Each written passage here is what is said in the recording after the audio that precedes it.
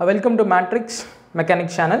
நம்ம இன்னைக்கு என்ன பார்க்க போறோம் அப்படினா சில ஃபார்முலாஸ் எல்லாம் நம்ம வந்து மெமரைஸ் பண்ணி தான் ஆகணும். சோ அதுதான் இந்த பார்க்க போறோம். Okay. So digest it, right?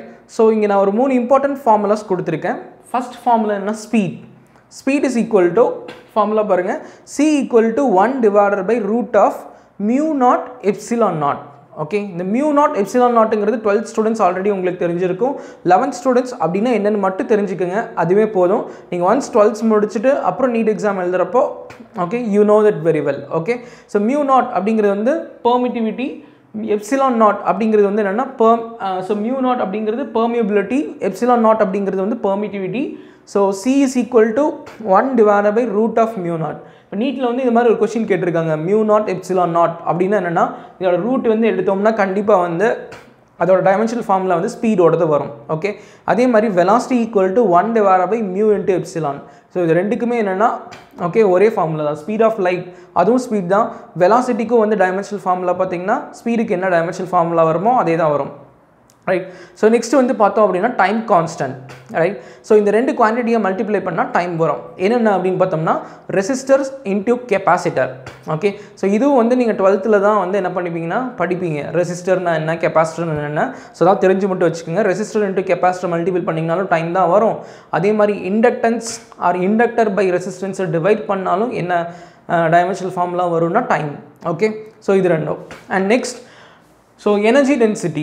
இந்த எனர்ஜி டென்சிட்டி ரெண்டு விதமான ஃபார்முலா நம்மக்கிட்ட இருக்குது. ஒன்று வந்து எலக்ட்ரிக் ஃபீல்டுக்கு, இன்னொன்று வந்து என்னென்னா மேக்னெட்டிக் ஃபீல்டுக்கு. So energy density generally mass டென்சிட்டினா என்ன? டென்சிட்டி பை வால்யூம் இல்லையா? Mass டென்சிட்டிங்கிறது density by volume. அதே மாதிரி இங்கே energy டென்சிட்டினா energy per unit volume. Okay, அப்போ கொஸ்டின் வந்து இந்த மாதிரி கொடுத்துருவாங்க நீட்டில். இது கொடுத்துட்டு வந்து இதுக்கு வந்து என்ன கேட்பாங்க, டைமென்ஷனல் ஃபார்முலா கேட்பாங்க. நீங்கள் இதை சால்வ் பண்ணணும்னு நெசசிட்டியே கிடையாது. நீங்கள் என்ன பண்ணலாம் அப்படின்னம்னா எப்சிலான் நாட் ஓகே ஈனா என்னென்னா இங்கே எலக்ட்ரிக் ஃபீல்ட், இதெல்லாம் நீங்கள் சால்வ் பண்ண வேண்டாம். இது பேர் வந்து energy density. Energy by unit வால்யூமுக்கு நீங்கள் டைமென்ஷனல் ஃபார்முலா இருங்க போதும். எனர்ஜிக்கு டைமென்ஷனல் ஃபார்முலா உங்களுக்கு தெரியும், வால்யூமுக்கு உங்களுக்கு டைமென்ஷனல் ஃபார்முலா தெரியும். இது ரெண்டுக்கு வேல்யூ எடுத்திங்கனாலே கிடச்சிரும். அதே மாதிரி மேக்னெட்டிக் ஃபீல்ட் டென்சிட்டி. ஓகே, இதோட ஃபார்முலாவும் பாருங்கள். ஓகே, ஸோ மேக்னெட்டிக் ஃபீல்டில் வந்து energy டென்சிட்டிக்கு energy per unit volume half into b square by mu naught. இங்கே bங்கிறது வந்து மேக்னெட்டிக் ஃபீல்ட், mu naughtங்கிறது permeability. நீங்கள் இதெல்லாம் போட்டு கால்குலேட் பண்ணி டைமென்ஷனல் ஃபார்முலா எடுக்கணும்னு நெசசிட்டி கிடையாது. பட் இதுக்கு பொதுவாக என்ன பண்ணிக்கலாம் அப்படின்னம்னா ஓகே எனர்ஜி பர் யூனிட் வால்யூமே எடுத்துக்கலாம். Okay, I think that have you understood this concept? So இந்த மூணு விஷயம் வந்து ரொம்ப ரொம்ப தெளிவாக வச்சுக்கோங்க. ஒன்று வந்து ஸ்பீட், ஓகே, அடுத்தது வந்து டைம் கான்ஸ்டன்ட், எதை மல்டிபிள் பண்ணால் டைம் வருது.